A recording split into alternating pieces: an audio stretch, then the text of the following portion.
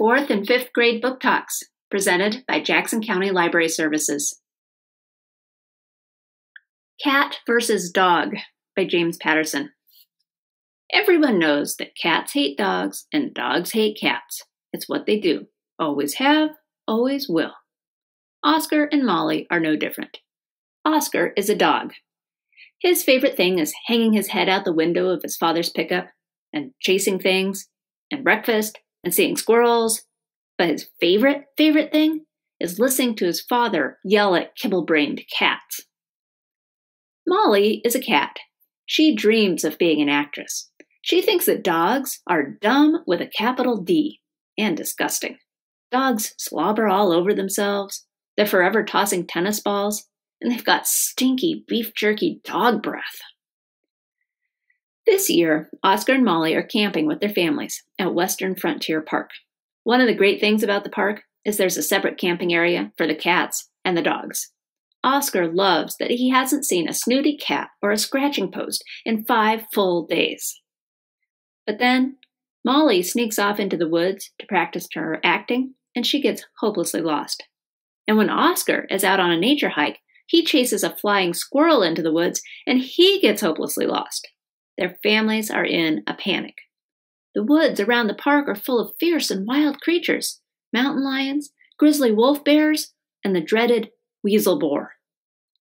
Even with her brains and his speed, there's not much chance that Molly or Oscar will survive on their own. Maybe they could make it if they would work together. But that's just not going to happen. This is KATT vs. DOGG by James Patterson. Real Pigeons Fight Crime by Andrew McDonald. Rock Pigeon lives on a farm with a flock of pigeons, some farm animals, and a pack of llamas. One day, an old pigeon shows up and says he's starting a squad of crime-fighting pigeons in the city. He wants Rock to join them as their master of disguise. Rock thinks dressing up to fight crime sounds exciting, so he flies off to the city with the old pigeon. Now, there are several reasons that pigeons are perfect for fighting crime. They're everywhere, they're fast, and they can attack. Rock is worried, though. What if fighting crime is scary? What if they come across bird catchers, or crows, or even worse, cats? He forgets all that, though, when they arrive in the city, because there are parks everywhere, parks full of breadcrumbs. Like all pigeons, Rock loves breadcrumbs. It's like if you found a park full of pizza, French fries, and ice cream. Rock is very happy. When they land in the park where the old pigeon lives, Rock takes a look around. There's something weird going on. Then it hits him. Where are the breadcrumbs? All the breadcrumbs in the park have mysteriously vanished. It will take a squad of fearless pigeons to find out why. This is Real Pigeons Fight Crime by Andrew McDonald. Restart by Gordon Korman. Chase Ambrose falls off a roof in the summer before 8th grade. He's in a coma for 4 days, and when he wakes up, he has no memory of his life before the accident. Here's what he learns about himself in the weeks before school starts. First of all, he's a great athlete. There are newspaper clippings and trophies all over his bedroom. Second, he has 2 best friends, Aaron and Bear. There's a picture on his phone of the 3 of them together. They're grinning like crazy. They're holding a baseball bat with the remains of some kid's Halloween pumpkin smashed on the end. Third, he has some enemies. This he figures out the day he smiles at a girl, and she immediately marches over and dumps her vanilla frozen yogurt on his head, chocolate sprinkles and all. Chase's mom fills him in on a lot of things, but he can't shake the feeling that she's leaving something out, that there's something about his life that she doesn't want him to know. This is Restart by Gordon Korman. Click by Kayla Miller. Olive has a bunch of friends.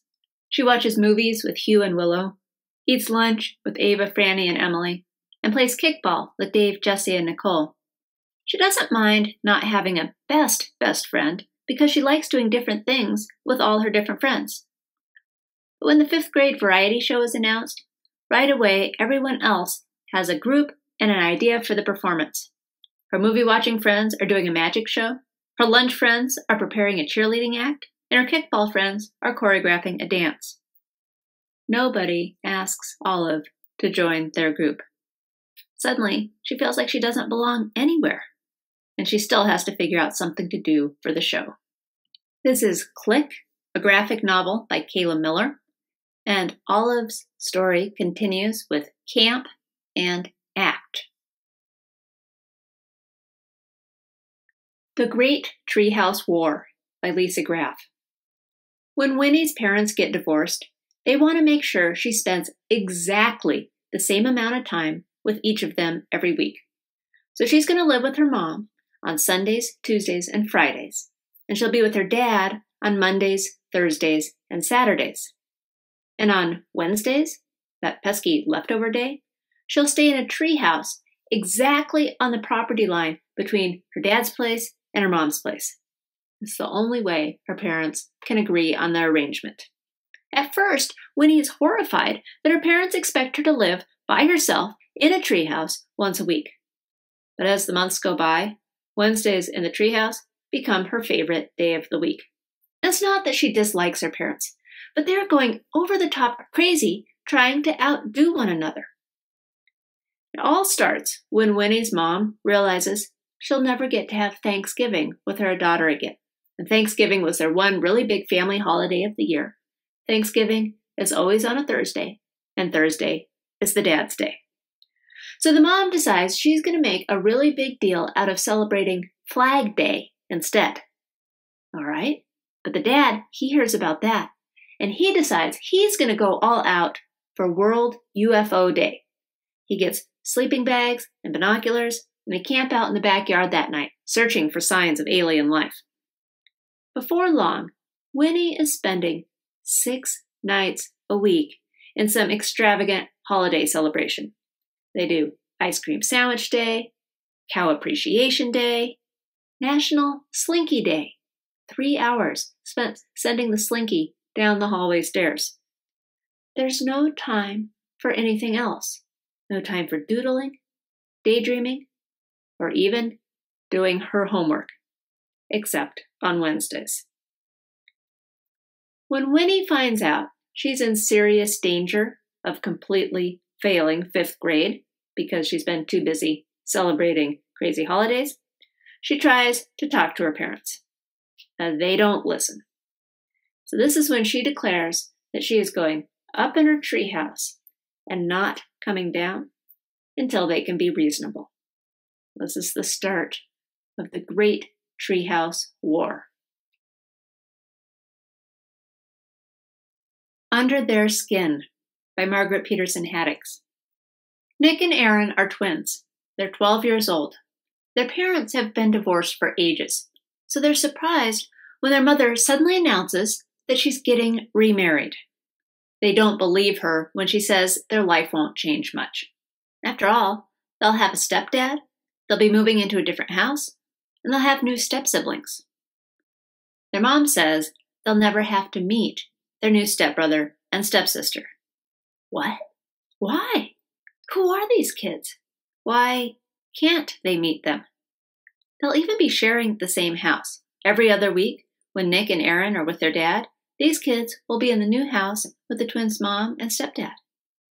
Nick and Aaron want to find out more, but the grown-ups act like even asking questions about these kids is putting everyone's life in danger. This is Under Their Skin by Margaret Peterson Haddix, and there's a sequel called In Over Their Heads. Masterminds by Gordon Korman. Eli lives in a perfect town, Serenity, New Mexico, where every house has a swimming pool, every kid has a treehouse, and there's no such thing as crime. Eli has never been out of Serenity before. There's really no reason to leave. But one day, he and a friend go for a long bike ride that takes them beyond the town limits. Eli looks back and he sees that sign behind him that says, "Welcome to Serenity, America's ideal community."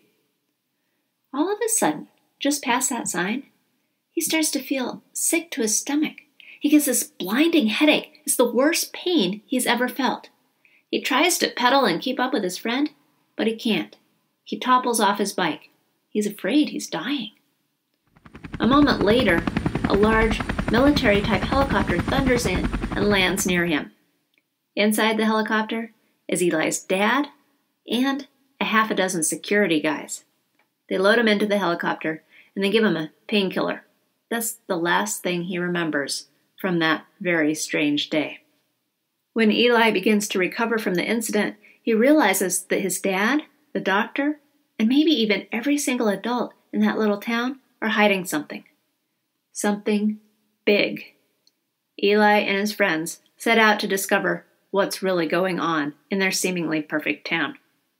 Little do they know, they'll uncover evidence linking Serenity, New Mexico, to some of the greatest criminal masterminds in the country.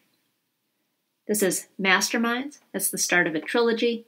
It's followed by Criminal Destiny and Payback. Sparks by Ian Boothby. Sparks is a hero. The dog has rescued a baby from the bottom of a well, a family from the top of a burning building, and a boat from a freak storm. He never sticks around after his daring rescues, never stays to get petted and told what a good boy he is. Because in truth, Sparks is not a dog at all. Sparks is a superpowered robotic dog suit controlled by two cats.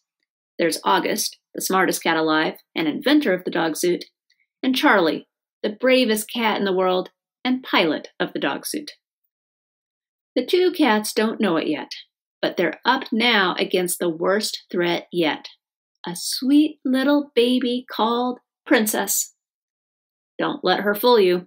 She's an alien supervillain in disguise, and she's going for total control of the world. Sparks will have to do their best work yet if they're going to save the day this time.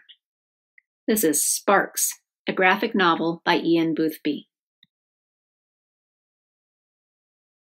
Find all these titles and many others at your local branch library or visit jcls.org to access our digital collection.